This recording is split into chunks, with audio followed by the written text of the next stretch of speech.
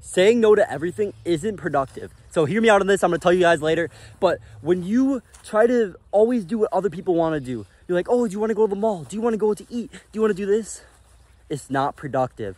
A lot of people think that doing more things is productive. The more things I do, the more I get done, that's more productive. But what really productivity is actually doing the things that you need to get done that benefit you.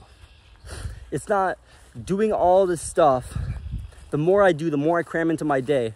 That is not what productivity is. So if you're gonna say yes, make sure it's something that's gonna benefit you. And now I know that there's gonna be times when you wanna go see like your family and stuff like that. You have to be able to maintain a relationship. So I'm not telling you to always say no. I'm not telling you to be like, hey mom, I can't hang out with you today because I have other things to do. I have to film YouTube videos. I have to write a song, whatever. When you do stuff like that, it will deteriorate your relationship. But if you can spend just enough time with your family, with your friends, that it won't ruin the relationship, that is probably the perfect balance. Saying no to things that you don't think that is going to benefit you in the long run. That is my point here.